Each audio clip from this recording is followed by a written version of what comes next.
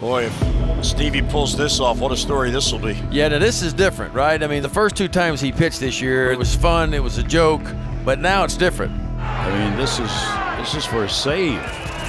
And that's where it changes a little bit. Yeah, it was a wild game. Up until the extra innings of that game, it was already pretty crazy. I botched the ball going back on it on the warning track. And the pitch breaking ball lifted to center field. Back on it is Wilkerson. Still going back. It is up over his head, and it's against the wall. No, he dropped it. Wilkerson had the glove on it. 3 runs will score. Oh, mercy. I misplayed it a little bit and put us down by a couple runs. And the Angels have a 4-2 lead here in the 7th.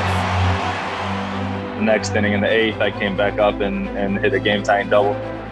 Wilkerson swings, hits a high fly ball, right center field. That ball is in there for a base hit, and it's against the wall. Here's Villar to score to tie, and the Orioles come back and tie it here with 2 in the 8th. It's a 4-4 game. So it's pretty wild before extra innings.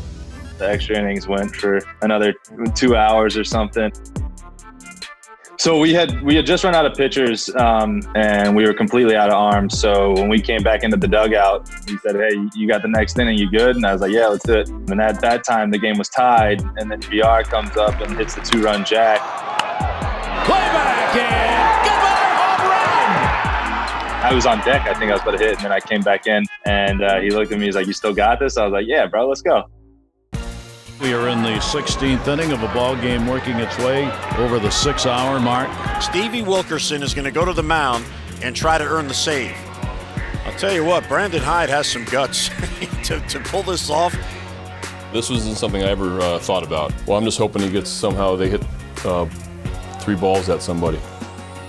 This is just amazing to watch. I've seen a lot of baseball, and I don't think I've ever seen anything as wild as this. And the pitch, it's in there for a strike. Honestly, I was just trying to float the ball over the plate. I had warmed up a few pitches. That was kind of my approach, just throw it over the plate. And I think it progressively got slower and slower. That ball wasn't even fast enough to be registered on the radar gun. I know how hard it is to hit against position players. It's brutal. And the slower, the more difficult. Goes after it.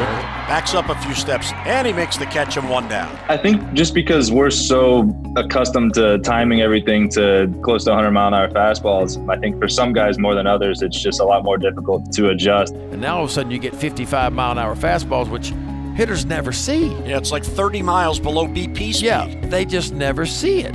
I was able to slow it down, and then when I got to about 53, I think that's as low as I could go. Here's the 2-0, and that floats in there for a strike at 54 miles an hour, 2-1. But the danger here is the more these hitters see these pitches at the plate, the more they can begin to time it up. You hope they swing and make out the first or second pitch. A ground ball into the shift. Here we are. Wilkerson's got a chance for a save. The Orioles 1 out away from a win in a very strange game. And here's Albert Pujols. You know, it was really cool. I was like, man, this is Albert Pujols. And looking back on it, it's even crazier than at the time. I was kind of just like, okay, yeah, you know, it's Pujols. Like, I know that, but at the same time, like, what I got's what I got. Pitch is going to be in there for a strike. You know, I'm not going to change anything here.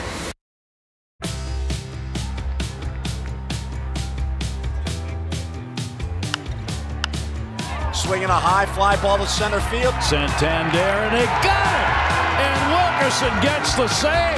And the Orioles win, and Stevie Wilkerson, the Orioles' secret weapon, earns the save.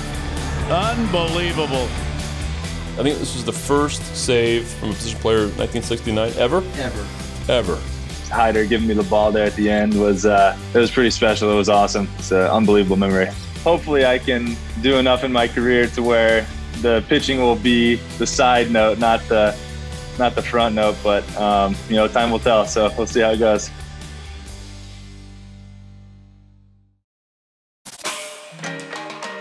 So we understand that after the last outing, strike thrower Steve nicknamed himself.